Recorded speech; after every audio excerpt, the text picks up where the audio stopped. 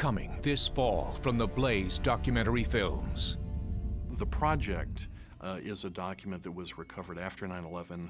The Project, a plan to infiltrate and defeat the West. This has happened in history. In fact, it's happened in recent history. Alger Hiss, former high state departmental official, is branded a communist spy by an American jury. Today, it has happened again. The United States government has been infiltrated as the project is implemented. They use political influence operations. They use propaganda. He said at one phase we're supposed to be nice. At a second phase we might be defensive.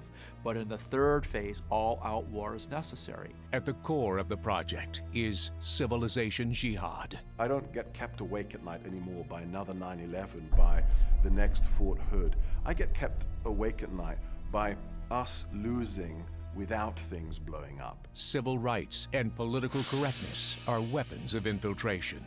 Islam is peace. If you're going to report on the Muslim Brotherhood and tell the truth about this group, you have to expect a backlash. Vilifying Muslim Americans. Anti-Muslim sentiment. Hostile and biased media outlets. By calling someone racist, that is the buzzword that's supposed to shut down not just discussion, but all thought. Time is running out as the key to exposing the project is being kept from the American people. The Holy Land Foundation trial established that there was a conspiracy that was driven by the Muslim Brotherhood. Do you know how many of the members of your countering violent extremism are members of Muslim Brotherhood? The Muslim Brotherhood depends on the silencing of our senior leadership. Your job is justice, Mr. Attorney General. It's justice across the board. If they release those records, my opinion is that the entire House of Cards will fall.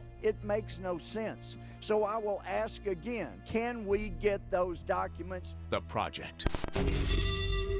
A two-night, two-part miniseries coming September 2012.